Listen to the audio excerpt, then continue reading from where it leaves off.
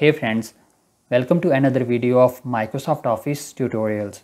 Friends, in today's video we are going to learn that how we can prepare monthly payslip in Microsoft Excel. To prepare monthly payslip, what we will do, we will go to View tab. In View tab, we will change layout. Currently it is normal. We will click on Page Layout and you will see layout has been changed. Now, first of all, in payslip we will put heading. So what we will do, we will just leave first row as blank. We will select second row. In second row, we need to select 7 cells. Second, third, fourth, fifth, sixth and seventh. So we have been selected in second row. We have been selected 7 cells. So we will go Home tab and then we will merge these 7 cells. We will click on merge and center, and now we will write here company name. That is part of our heading, right? So let's say our company name is ABC company. So I will write here ABC company. So because this is heading, so we will just bold it. We will change size, maybe font size from 11 to, let's say I will put here 16 and I will press enter. Now the row below this company name, I will select same 7 cells. I will just merge this and let's say we need to write here company address. So I will write, maybe our company address is Dubai. So I will write Dubai, United Arab Emirates. So now again below this address I will select same. I will select the row. I will select 7 cells. Again I will merge, and here we need to write payslip, because obviously we are preparing payslip and we need to include in heading that this is our payslip. Now we have been put our heading in 7 columns, right? So we need to make sure that our payslip becomes, our payslip is prepared in these 7 columns. So what we will do, first of all, we need to adjust width of these 7 columns. What we will do, we will select second and sixth column. We will select second and sixth column. We will change width. How we will change width? We will go to Home tab. In Home tab we will go to Format, and in Format we will go to Column width. In column width, currently width of these columns is 0.72. We will just simply delete it and we will change width into 0.1. Of which column? Second and sixth column. We are changing width into 0.1. We will go for OK. And now for fourth column, we have been selected fourth column. We will change width. We will go to Format. We will go to Column width. We will delete this and we will put here 0.20. So for fourth column we are changing width into 0.2. We will go for OK. And now remaining columns are first, third, fifth and seventh. We have been selected these 4 columns, first, third, fifth and seventh. We will change width of these columns also. We will go to Home tab. We will go to Format. In Format we will go to Column width and we will change width into 1.75. We will go for OK. And now we have been adjusted width of our columns. Now we are going to prepare our payslip. Now after heading we need to leave one row blank. We will start preparing our payslip from here. So let's say we will put here details of our employee. So first of all I will put employee ID. Here I will put employee name. Here I will put employee designation. Here I will put department. Now here we will put salary month. Here month days, meaning how many days are in the month. Then here we will put work days, or let's say we can put here days worked, right? We will put here how many days this employee worked in this month. Then here we can put basic salary, because we know basic salary is basis of our calculation, right? Basic salary is basis of housing allowance, transportation, medical, right? So then what we will do, in front of these details that we have been written, heading of these details, we will select these cells, and then what we will do, we will insert here colon sign. We will insert here colon sign and we will use shortcut key Control plus enter, and this colon sign has been appeared in all these cells.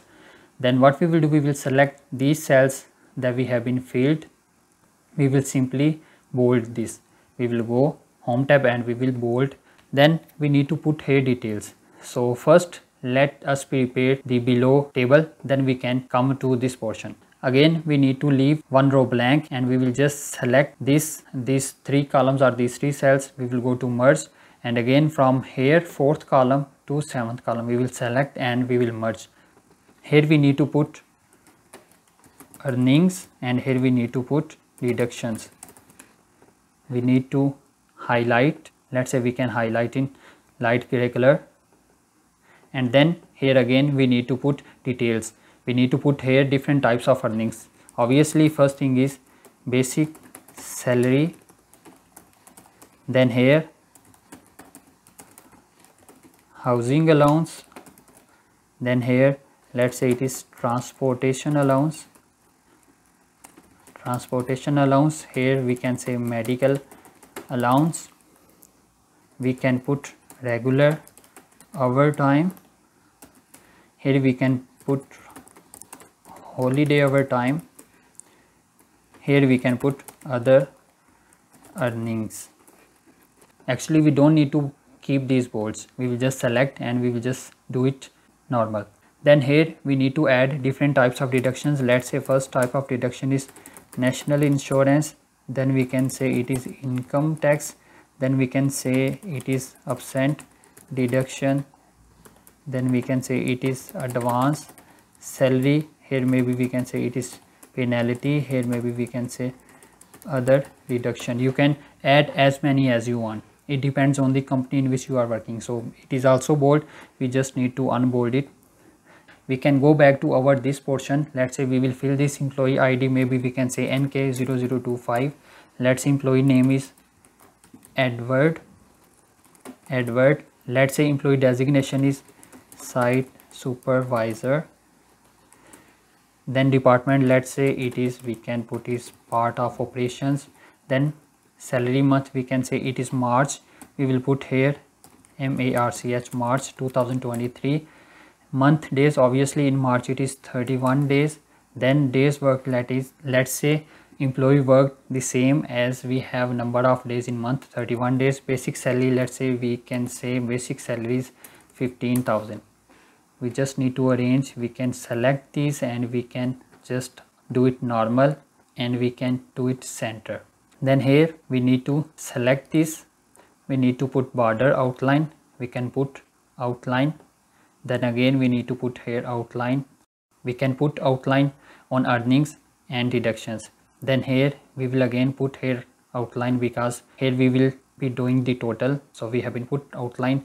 Here we will just add up all the earnings, we will put some formula that will add all the earnings, and then again here we will put some formula that will add all the deductions.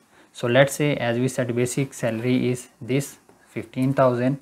So housing allowance, we can say it is 20% of basic salary. Transportation, we can say it is 10% of basic salary. Medical allowance, we can say it is 2.5% of basic salary. Regular overtime, we can put maybe 0.